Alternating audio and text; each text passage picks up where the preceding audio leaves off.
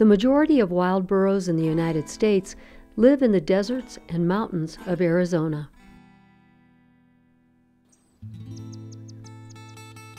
Quiet and deliberate, they are beautifully adapted to their surroundings and are some of the largest wild animals to be found in their desert homes. Unlike wild horses that run from intruders, burros tend to size up a situation. It gives us an opportunity to quietly observe.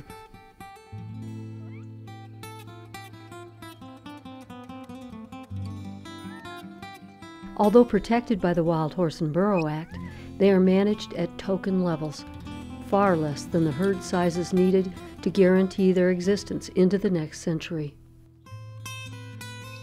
The recent National Academies of Science report included cautionary words. Multiple populations, totaling thousands rather than hundreds of individuals, will probably be necessary for long-term viability of the species.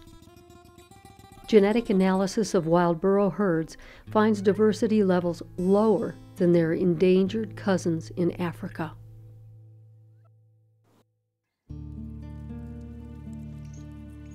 Only one herd comes remotely close to the minimum required for long-term survival, and that is the one targeted for a devastating removal, unless we can convince BLM to reconsider.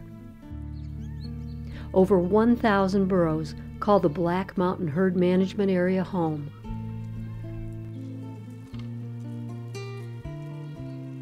Scattered over the landscape, these hardy burro survivors can be difficult to spot and are wary of onlookers.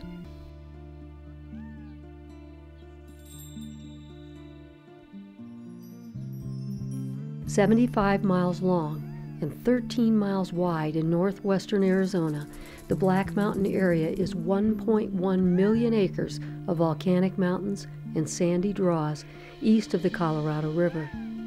It is nearly as large as the state of Delaware.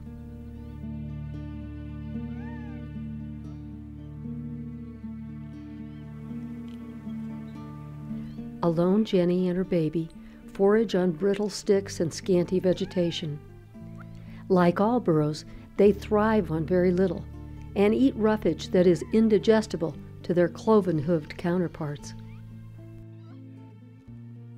Burros are accused of competing with other animals, yet new scientific revelations in Arizona show vital ways in which they benefit other wildlife.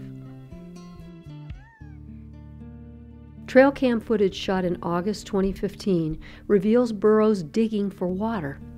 With their solid hooves, they are better equipped to dig than cloven-hooved animals, like those seen here, the javelina, mule deer, and desert bighorn sheep. Even coyotes and domestic livestock benefit from the well-digging wild burros. Burros are often blamed for destruction of fragile desert habitats, when the damage is clearly done by humans. The tracks you see here are not burro paths, but ATV and motorcycle trails slicing into the desert dunes. Ignoring the real culprits of desert destruction, BLM proposes to remove nearly 3/4 of the burros in Black Mountain, leaving a non-viable remnant. Let's fight back for the burros.